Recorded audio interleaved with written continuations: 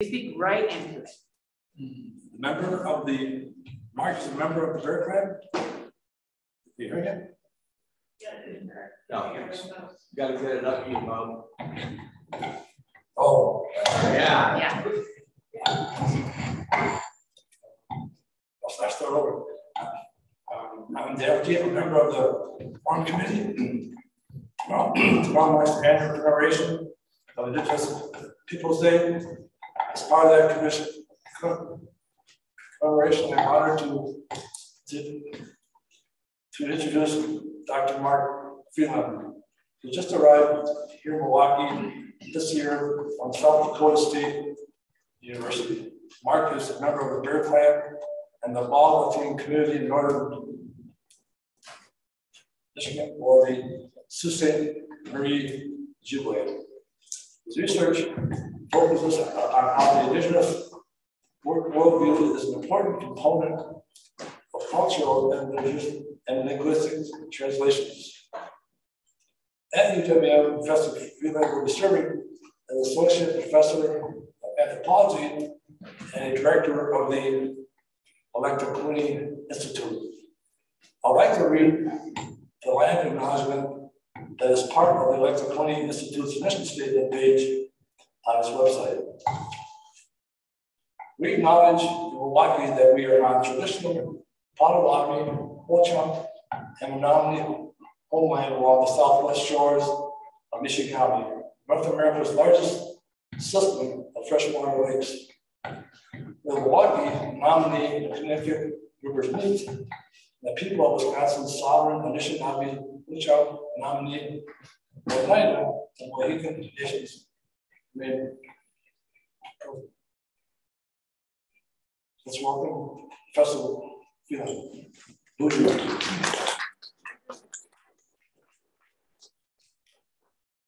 it again. I sit down. Oh, I got a little bit of rain there. Be careful. Welcome to them. Minowaking and Dutchba. Mark Freeland is so Bear is my clan, and I am from the Minowaking and Anishinaabe Nation, what is now northern Michigan. And Mark is how I'm called. So it's always fun to see like Google Translate when I start speaking Anishinaabe. Say bonjour no anything. No, that got right there. That's okay. I will try to explain it as best I can. It's fun with technology, right? All right. It's an honor to be here. It's a pleasure to see everybody here this morning. And so today I will go into a few items and talk about some of my research regarding worldview and the ways in which it is related to land specifically, and to discuss the role of decolonization. And to do that, we'll do some defining terms around colonization, settler colonialism, and decolonization to kind of get a deeper understanding. And what I want to couch this in, we think about as decolonial thinking as kind of a title here, and worldview as a method for understanding Minowaking. So Minowaking is a good land, right? And I'm sure a lot of you have heard that term. That's where Milwaukee comes from, right? It's kind of a weird Anglicization of our own language, right? So Minowaking is a good land. And so how do we come to name a place like that? And as we know, places aren't named for a conspicuous absence of something, right? So, well, what was the good land? How do we conceptualize those things? Why is that the name, right? So Minowaking is my home community. Minowaking in my language means Minowaking is the rapids, and Minowaking, when you put ing and ong at the end of it, like Minowaking, it makes it a located, right? So it's a place. It makes it specifically a specific location, right? So a place of the rapids in Minowaking. And so that is the east side of Lake Michigan, Lake Superior now. And that is where the large rapids that flows out of that area. So it makes perfect sense, right? Or Minowaking, where my great grandmother was originally from. The place of the turtle. There's more islands there that resemble turtles. There's a strong turtle clan leadership role from that community, right? So we have these particular places, these locations that have particular names that are important, right? How did Ho-Chunk, Menominee, and Potawatomi folks get along? Right, I hope that's a bit of a head scratcher to you, right? That we're using very different understandings of culture, nationalism, and boundaries or lack thereof boundaries between peoples. Right, we're talking about Ho-Chunk as a Sioux language group, right? It's a very different language group, whereas Menominee and Potawatomi are both Algonquin, right? So there's a strong correlation. People who are adept at speaking Anishinaabe or Ojibwe can understand Menominee pretty well, and vice versa. So there are some interesting components here that we can get into to think through, but to get at that, we have to get a much deeper understanding of how worldview functions. And my work kind of gets into those definitional particulars, right? So I'm going to get nerdy here for a few minutes, right? So I'm going to presume that there's some nerdy folks along with me. We can go ahead and just kind of dig in. A little bit about my own background. I grew up in Michigan, actually downstate. I grew up in my home community, but that's the political center is Minowaking, where I'm enrolled. The town that I grew up in is called Chiasaning, now called Chesaning. So Chi, big, Asing, which is the rock and the place located in, so it's a place of a big rock. And that was an Ojibwe village for a very, very long time, prior to people being moved out of there in 1855. I spent 15 years in Denver at the Ellis School of Theology. I'm theologically trained. My PhD is in religious and theological studies. I do also hold a Master of Divinity degree, so I have the same master's degree that most pastors do. So that is kind of my own take in kind of coming to some of this information, which leads me down to a deeper understanding of cultural theory, and that is some particularly important things. There's an insert your own joke in here around like going the long route about to figure out that I'm not Christian, this whole theological school. But there are some really important ways of making these distinctions and why worldview is really important. So if we're going to get into some of those pieces, when we think about colonization, so this is a pretty big term, right? So two basic differences, two types of colonization we should pay attention to: classic colonialism and settler state colonialism. So classical colonialism and settler state colonialism. Yes. So unfortunately, my PowerPoint didn't quite get into this whole setup there. I'm a little behind the curve, so I apologize. You have to deal with my auditory negotiation of this. So with classical colonization, we want to think about like a host European country goes to somewhere, sets up an indigenous elite to impose a system of power in which resources can be extracted. Think Africa, think Southeast Asia, right, where Britain, among other European powers, go in and set this up, but use the local indigenous population as labor to extract resources, right? That is different from settler state colonialism. Here we're thinking of United States, Canada, New Zealand, and Australia, in which the European country goes into a new place and eradicates the indigenous population in whole or in part for the purpose of setting up their own system and repopulating it. Right, that is the distinction. So with settler colonialism, we have to pay attention to it is not an event. Colonization is not an event. It is a system. That means it's ongoing and it reproduces itself. So for us now, the settler state colonialism is still very much a real thing. Right? It looks a little bit different. A good number of us are still here. But it is a system that we live under, and that you all live under as well. Right? We're in that together.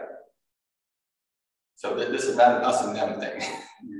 I would very much argue that settler colonialism disfigures and harms all of us in those sort of ways. Maybe some more than others, but I'm not going to get into that sort of distinction right now. I think that's something we can share.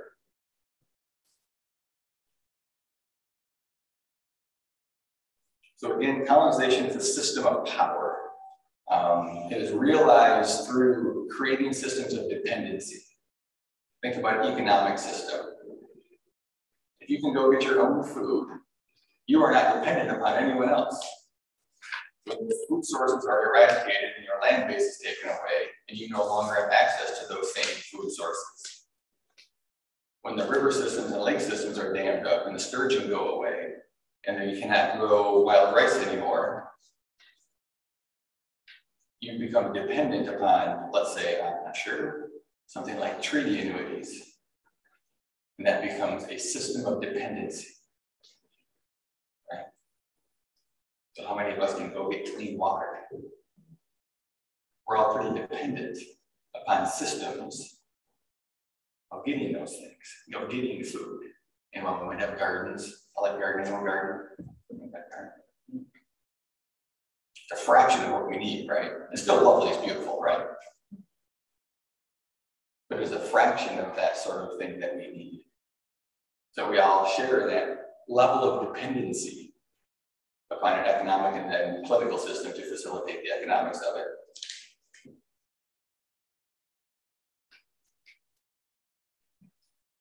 Colonization is also a system of thought. Right? It is its own way of thinking about and negotiating and relating to the world. Right? It has its own origin narratives.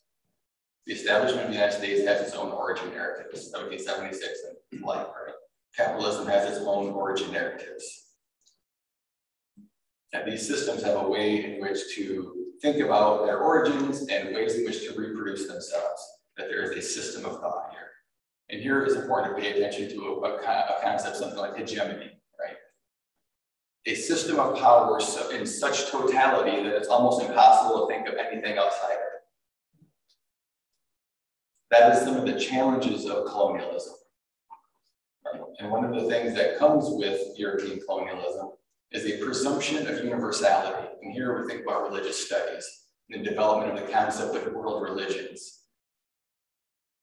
Or the development of the concept of world religions, we can track. That's the late 1800s. Prior to that, it was thought of as other things, right? But the concept of world religions as an all-encompassing system of thought to explain the world.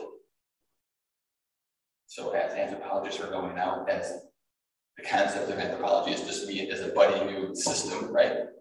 As history is a budding new system of thought, as an academic discipline. As people are going out into the world and saying, well, what's your idea of God? How do you pray? What's your idea of salvation? Right? And imposing these ideas of religion as if it can be used to explain everybody. Now, maybe that's useful in some ways. Right? Abrahamic traditions have some similarities. When we get outside of that, though, can we make that presumption? Is that a good way of thinking about the world, or does that impose a certain system of thought upon the people that you are attempting to study and to know more about? I would argue that the discipline of anthropology, even though it is attempted to have a much greater communication of human knowledge, has actually done much of the opposite. By imposing a singular system of thought, much of the thrust of anthropology throughout the 20th century has done much to limit our knowledge of other people. That's certainly true of American Indian people. Right now, while there are small numbers of people within the discipline who have attempted to go against the grain, right, and there are some decent, writers that are working to do that. The primary thrust, still today in textbooks, is a singular understanding of the world, right? That is the presumption. That is what we have to work through and getting away from colonization, right? So when we think about the notion of decolonization, it's always weird to see yourself up on a screen, but work outside of that. Simply put, decolonization is just the undoing of a colonial system, but as a system of thought, right? As a political and economic system, maybe eventually. But initially, we have to think outside of that hegemony. We have to grasp our own minds and fight for our own minds. It is the refusal, decolonization is a refusal of the totality of colonization, to develop a different way of thinking and returning for Indigenous people, a returning to our own ways of thinking and relating to the world. Decolonization seeks methods of thinking outside of the presumed system of universality that has been imposed. So how do we think outside of these systems?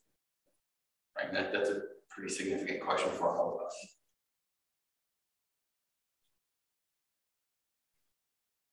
So my work on worldview is an attempt to provide a conceptual method of thinking outside of that colonial universality, right? So we're using our own languages as ways in which to think about how we construct the world differently.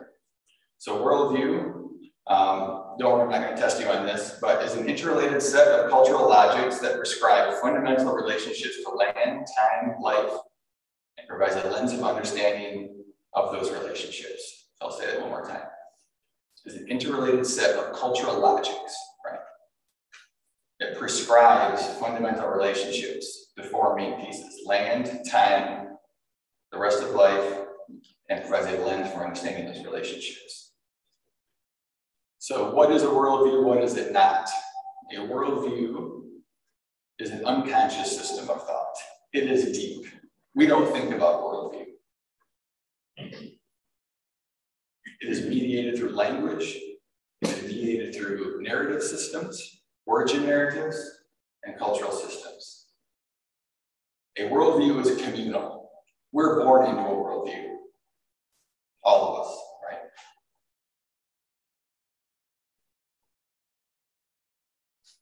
Individuals, by this definition, do not have a worldview. We collectively, where we're born into and languages we speak, are born into a certain type. We can have a view of the world and can certainly think outside of that set of worldview. But it's still within us. It's still reproducing itself over and over again. That's just something we just have to grasp and then come to grips with. Right? It doesn't mean everything's lost. But it does mean we have to think much deeper and intergenerationally about social change. Finally, a worldview is not an ideology. Ideology is when we're getting into intentional, conscious thought. Capitalism is an ideology. Christianity is an ideology. Right? Dodem structure in my community is an ideology. Right? A clan system about social relationship is its own ideology. Right? In this sense, ideology is not a pejorative term in the political sense. Now, it is always manipulative. And that manipulation can also take on positive roles. Like communities have tribal councils meeting to try to steer the community in a positive direction, that is also manipulative. Right? People thinking, differently and about how hard democracy is manipulative. You have a specific way you're trying to think about the world. That's fine. Right? As a side note, if you want to look at like Haudenosaunee communities, the origins of U.S. democracy is in Haudenosaunee confederacies. Some very good information about that. Little in the weeds for us right now, but that's okay. All right.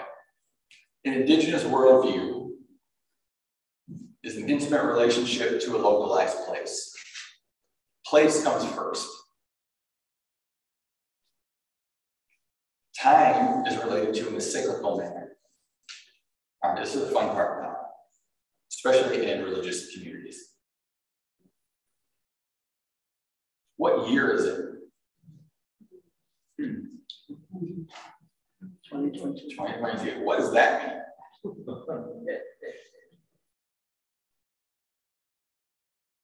Anyone?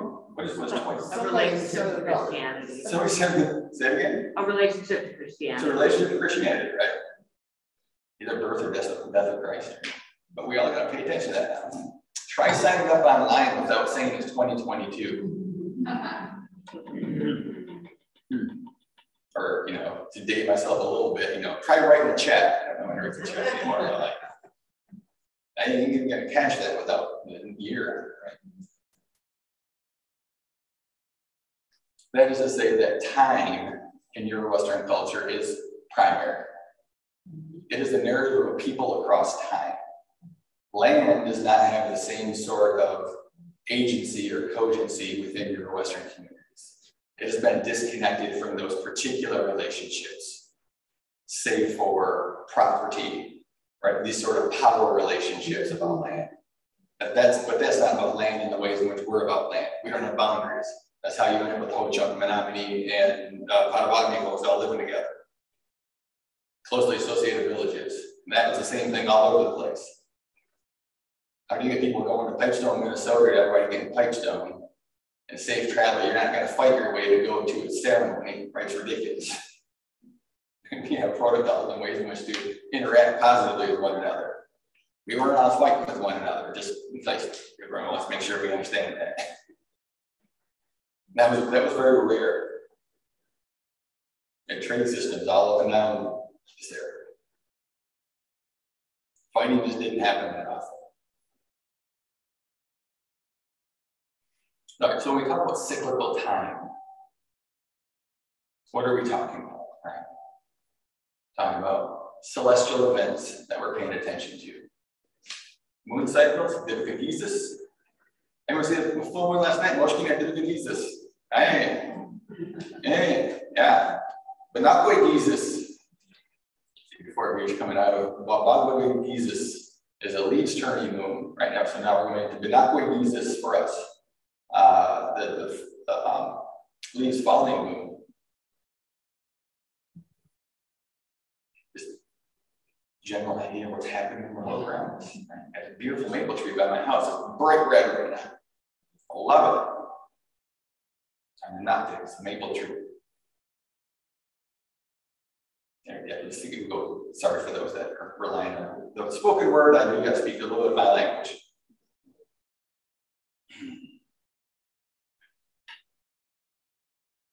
This is a very different system of thought, right? Is embedded within our language system. Jesus, the sun, right? The daily cycle, our relative, our brother, specifically, east to west, right? In a daily pattern. We have an annual solar cycle, which we follow with the star knowledge, right? In there is no necessary form of counting. Because where we're located is primary.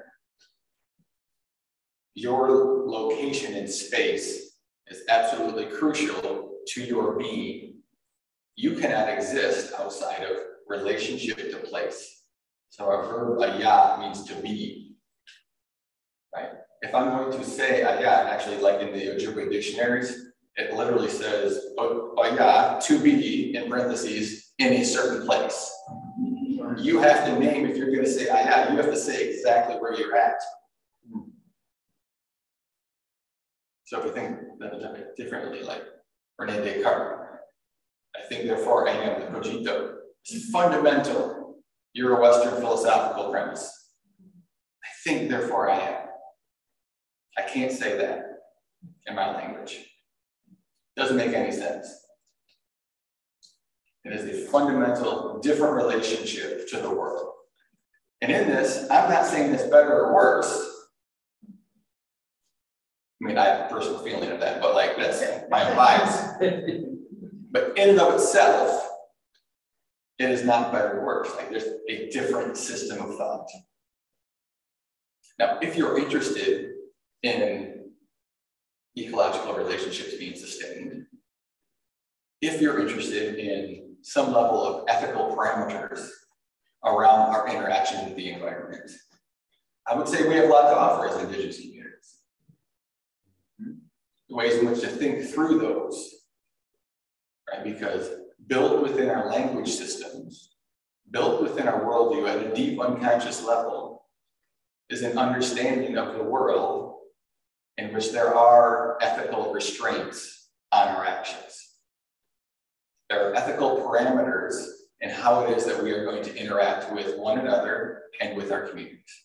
Now, it's not always perfect, right? We have our own narratives about how we used to mess up too. Not some sort of utopian perfection. But it's really, really important to pay attention to how those differences derive and how we might learn from that. Right? Your Western worldview, again, as a system of power that was exported to the rest of the world in the colonial period, relates to land in the form of dominion. It is a system of power. I'm going to impose myself, and we're going to take it over. If you don't like it, we'll just kill you. That still pops up now and again, doesn't it? Time is a linear progression of time in the Euro-West. There's a counting system that organizes this. I always like to ask, that was always a fun part of students like teaching at college. So where are we going? Where are we coming to? Right? It reproduces itself. Based within there is a presumption that things are going to get better. Right? It is a progression. Supposed to have flying cars by now, right? That's the comedic version of it. In this day and age, I can't believe that there is fill in the blank. Built within that system of thought is the presumption that things are going to get better. I don't think the data demonstrates or backs that up. Maybe technologically. Although technology only works like, but it's only good when it works. Yeah. Sure, I'm not alone in that. But when we think about systems of relating to one another, in the Euro-West, social relationships are a hierarchy. Right? If we think about what's come out of medieval systems, pretty strict hierarchy. King, queen, dukes, so on and so forth. I don't know all the names. I stopped paying attention to that one a long time ago. But there is a hierarchy, right? Indigenous communities, there is a web of relatedness, right? So much so that the other than human communities, other than human people, the Minowaking, my community, aren't in an up-down relationship, right? So when we think about prayer, it's a very curious term.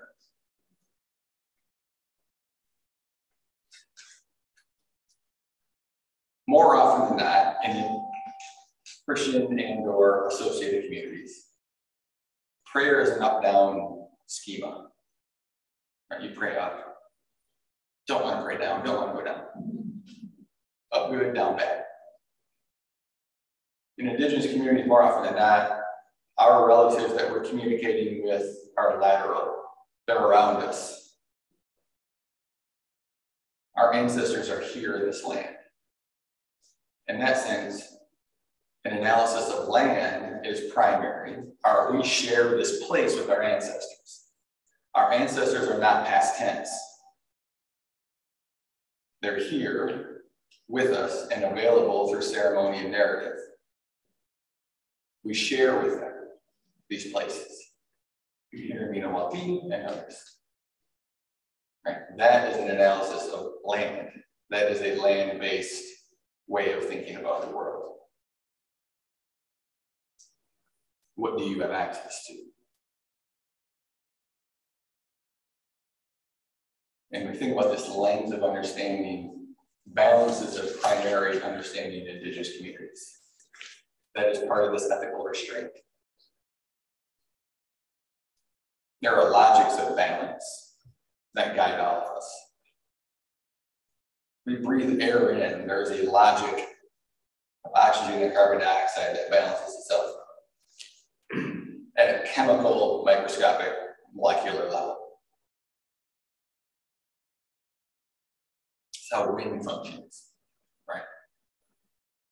At a deep logical level, there are systems of complex balance and ecological systems that if we participate well, not leave them alone, we're part of the system. And that's another Euro-Western fallacy that we're somehow separate from this thing. And we're part of this. If we interact well, within our ethical restraints, we can help promote those senses of flourishing. And flourishing is a primary negotiation of how Indigenous people interact with their environments. That's how you get the good land. You interact and help things promote and flourish in a good way. Like a beaver can set up a dam and it kills off some trees and such, but it creates more life. Anyone follow the wolves in Yellowstone? When they return them, right? The entire park flourished more with the wolves there, and not just a couple of animals, the entire ecosystem. It fundamentally alters how rivers run through the land. When you don't have an unbalanced system where there's too many elk, right? That might even get the wolves belong. Oops. Sorry about the feedback. Don't always know where those are coming from. We belong. Right. Dan, how am I doing that time?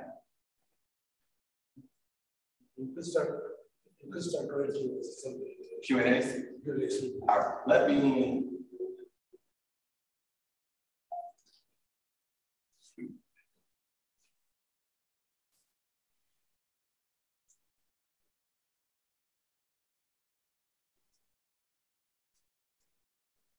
At a very deep level, Indigenous languages are verb-based. We know action. We understand and mediate in the world through action. Right. Your Western languages are noun-based, right? They're good at describing things. Right. Yeah, but Indigenous communities can do a very good job in helping to teach regarding what our interactions are and how we function in that space. And there's a number of examples of that. I will say one of the things that we do like the Quinney Institute at the campus here, University of Wisconsin, Milwaukee, is that we teach 5 Indigenous languages. Potawatomi, Ojibwe, Oneida, Menominee. We're contract with Oneida, with Menominee through their university, and Ho-Chunk. Right now, this semester we have 4, so we don't have any Ho-Chunk people signed up, but we have those as options for people to learn. They also account for your language requirements in the literature, literature and sciences. That is an important distinction. Right? There's a number of possibilities there.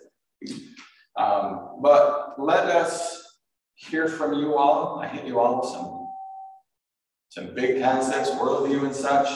Let's hear. I understand that in the indigenous languages, that there is no, that we talk about the plants and animals, we say it, and you do not say that. Yeah, I can't name every single Indigenous language, but the ones that I'm aware of, pronouns function very differently. Like, we don't have gendered pronouns. I could talk about people in the room for 20, 30 minutes and genders wouldn't come up, which is not a thing, right? So like literally ween is a prefix that you could use, but it is never spoken about, and it's always he or she. It just doesn't matter. There's also an understanding of continuum of sexuality and gender within Indigenous communities, certainly within my community. If we talk about relationships to the rest of life, absolutely. Yeah, there is not an it. There is with the same pronouns and relational terms are used to speak of. So I will be hunting in a few weeks, the Wamikishka. The white-tailed deer is a close relative, and I would say Nisiang is an older brother.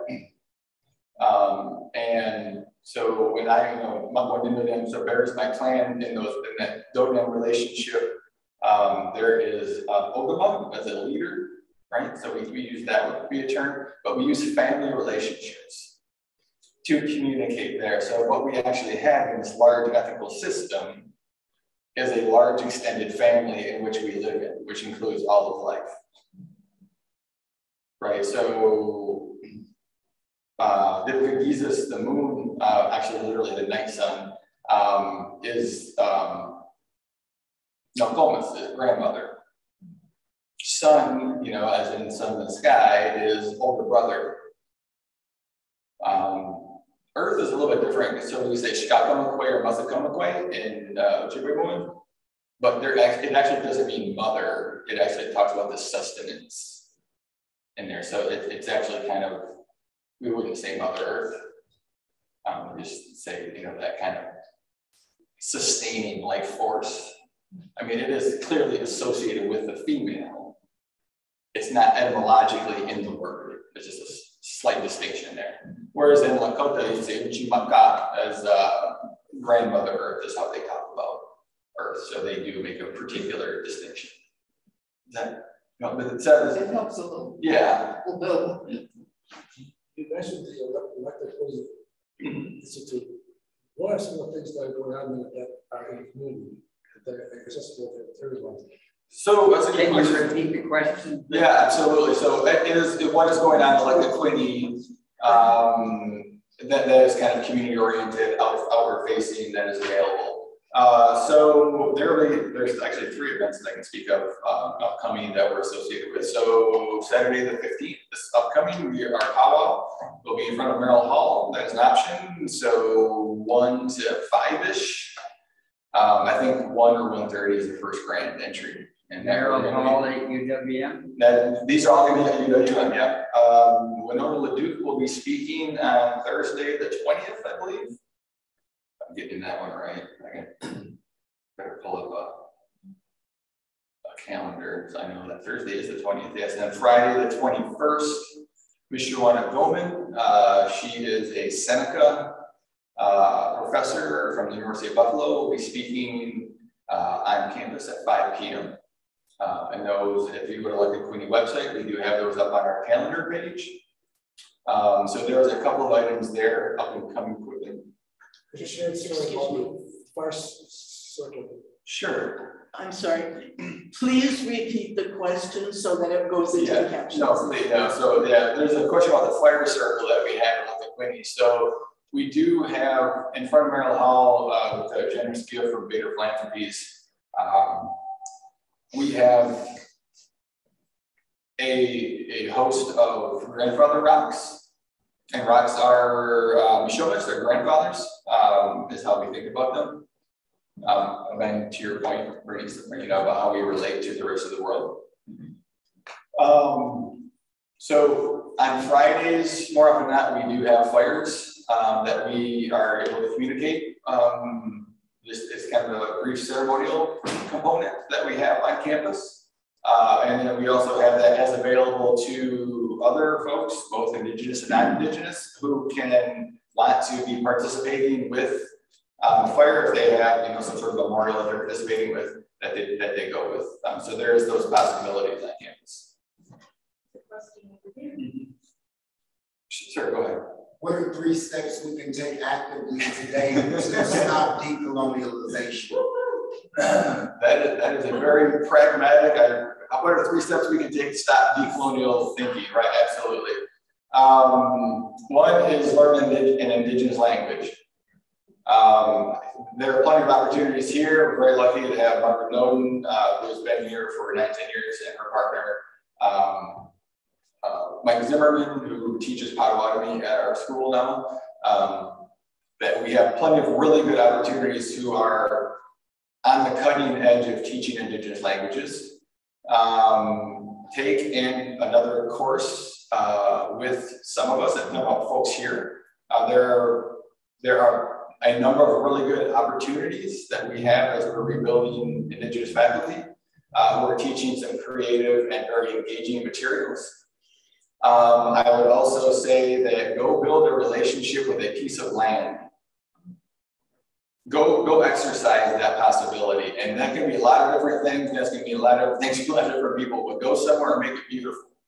you know, if I can just be straight up, right? We could go somewhere and help make that thing beautiful.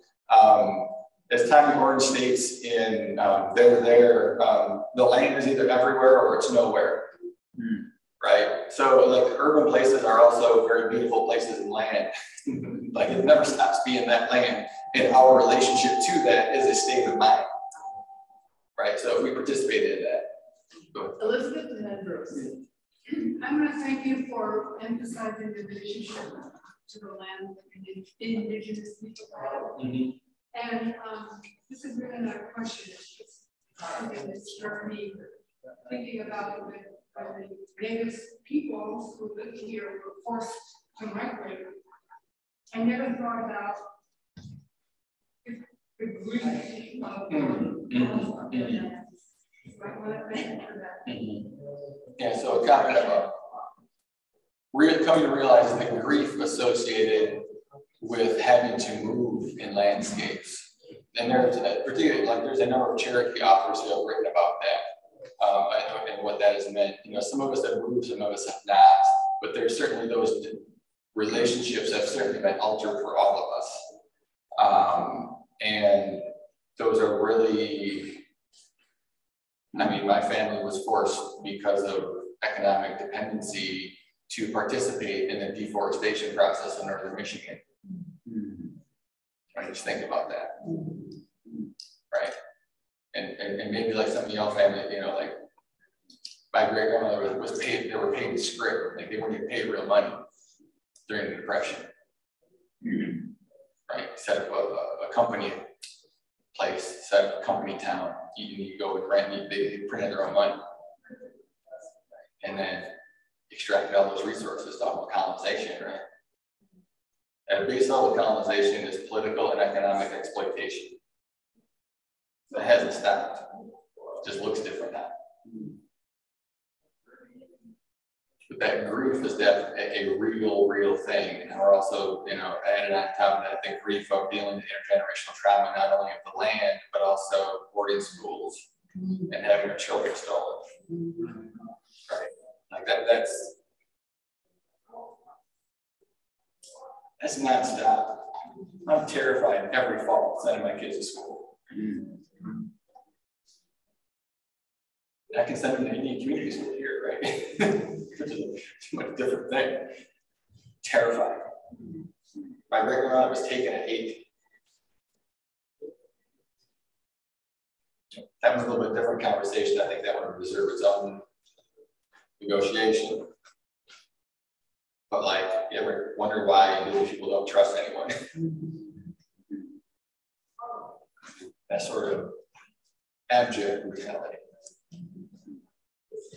How do you view, or what is the meaning to you of the land acknowledgements that are becoming more prevalent in the last few years?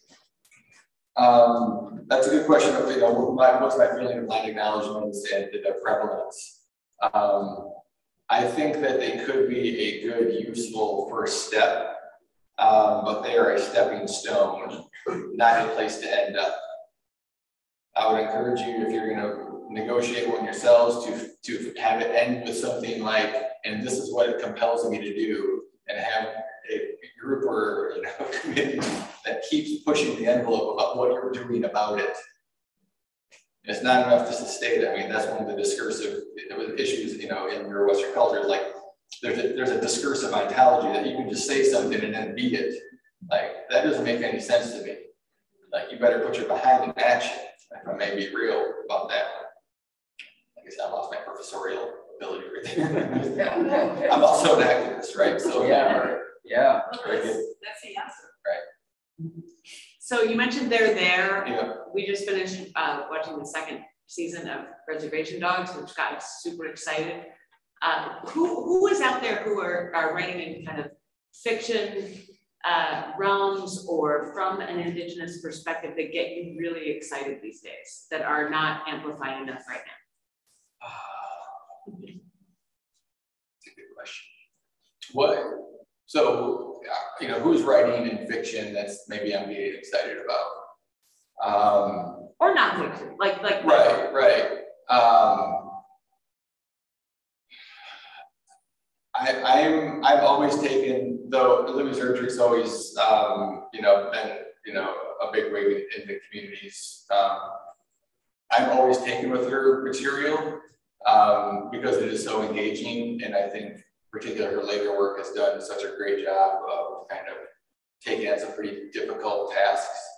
I mean, in the Roundhouse, to take on the role of missing, murder, Indigenous women, and sexual assault in Indigenous communities through the eyes of a 13-year-old boy is that very, very courageous and very, very useful in a lot of different ways. Who is that again? Louise Erdrich. So she's Ojibwe from Turtle Mountain. Lives and works in the Twin Cities. But she's been, you know, big wig for a long time.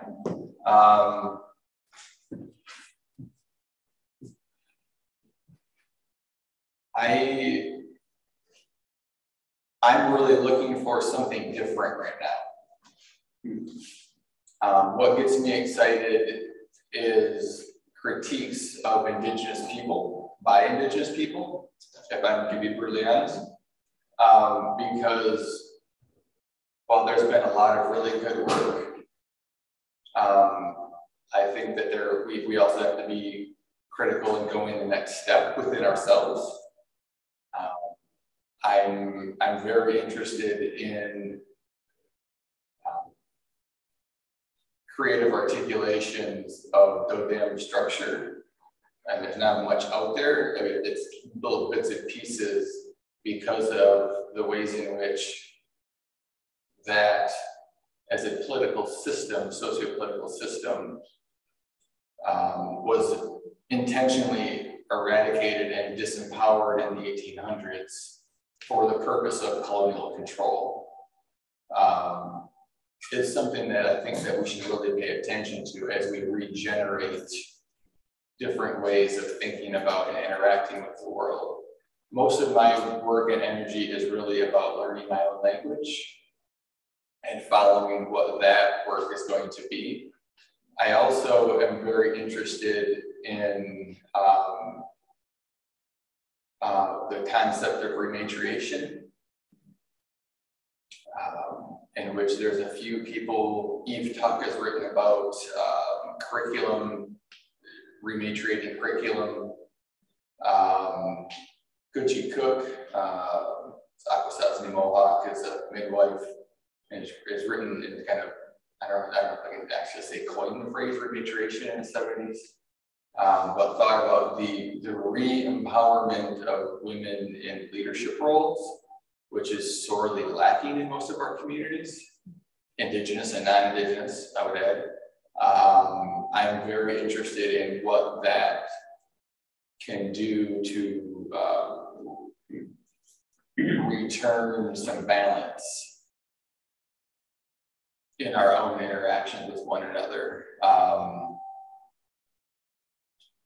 That I think those are really important fascinations. I'm a little bit biased. My spouse, Dr. Sherry Bassett, is also writing about repatriation, which is part of my fascination. She writes about women in playing lacrosse in Haudenosaunee communities, and the ways in which young women and girls have been at the forefront of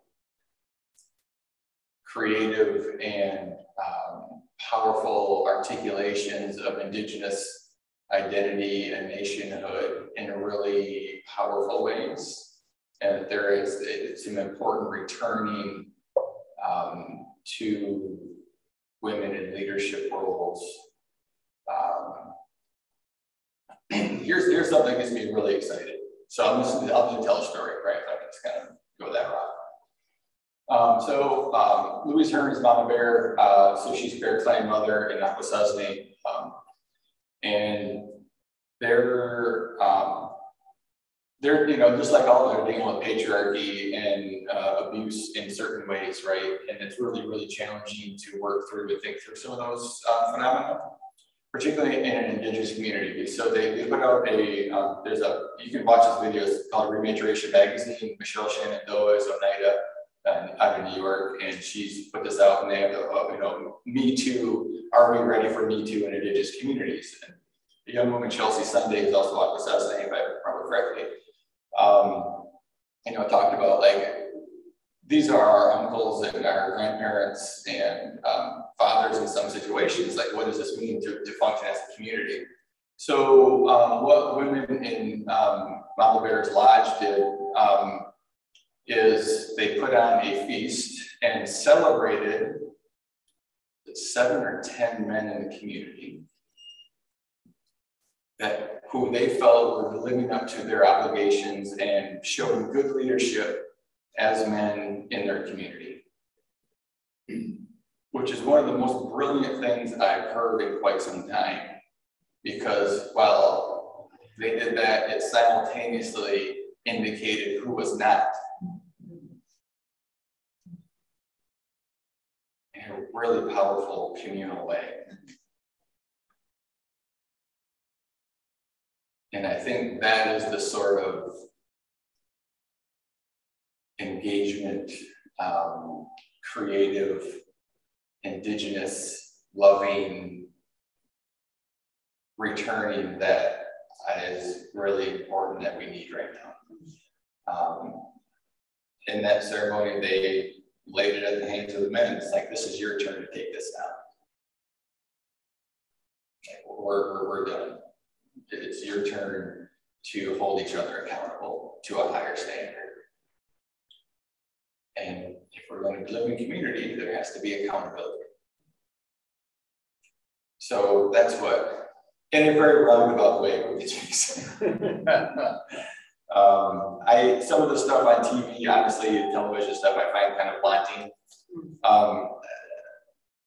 For a number of reasons, mostly because I'm kind of a nerd, and they get stuff wrong, and I take it personal, and I shouldn't do that. But like, what am I going to do?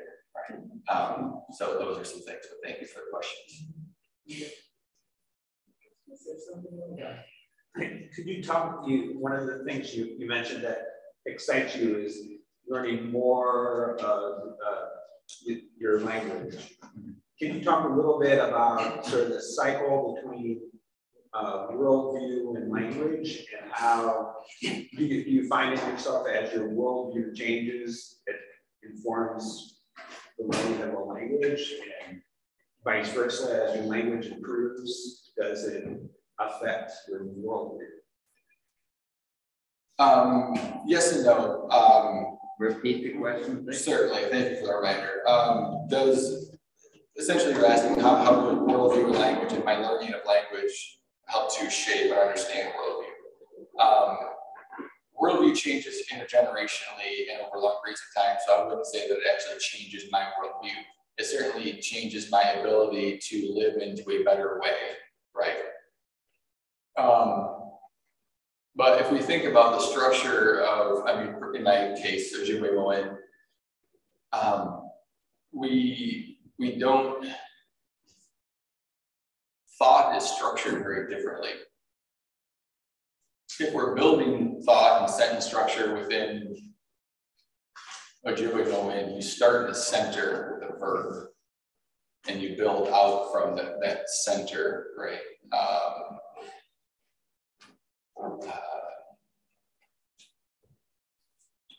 Things like the weather are verbs. A one, it is foggy, right? It's not a good translation, right? It is foggy, right? The atmospheric condition of fog is emanating itself right now. Bishwa, the color red, is a verb. It is emanating the color of red, that thing that you're talking about. It is the light and the understanding of quantum physics, essentially, that there is energy that's coming towards your eye that is this color. It is making the world in your understanding red.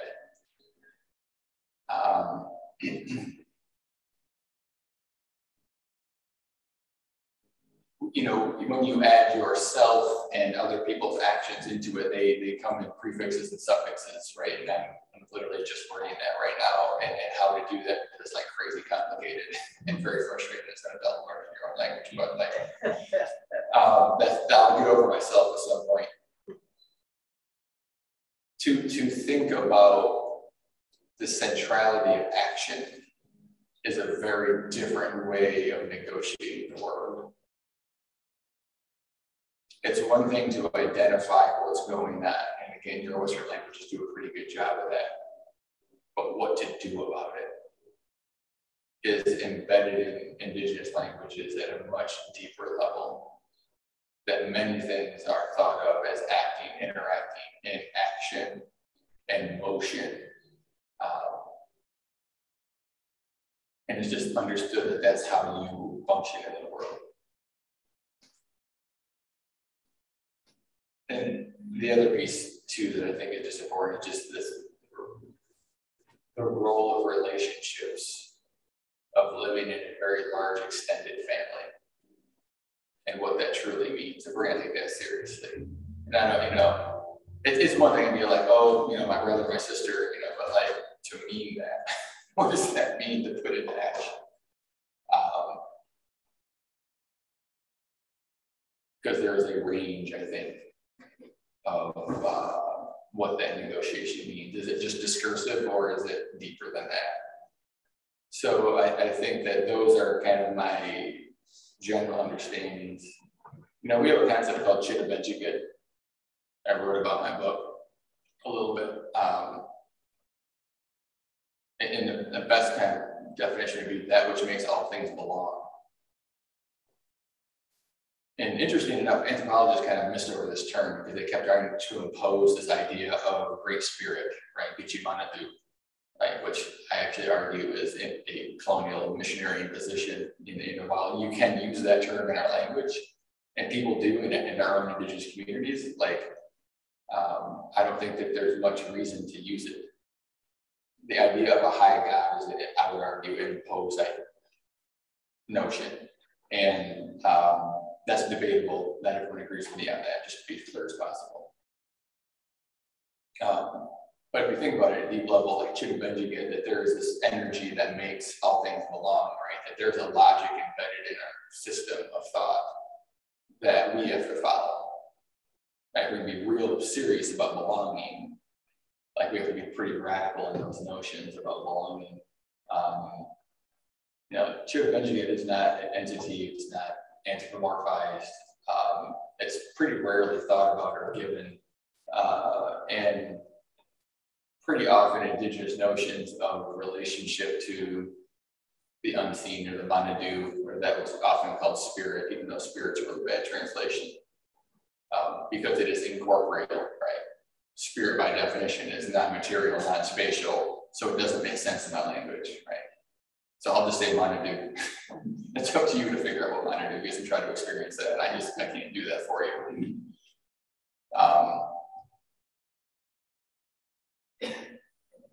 That at a deep level, we have, you know, a different orientation, a different mooring system that orients us to the world, that is pretty powerful.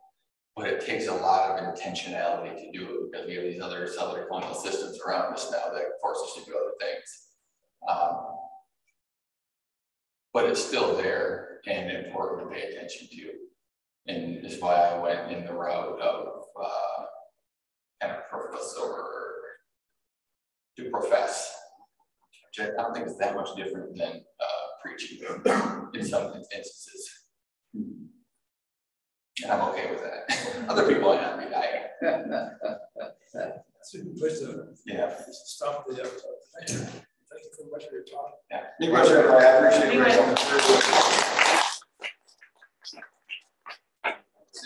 Besides, the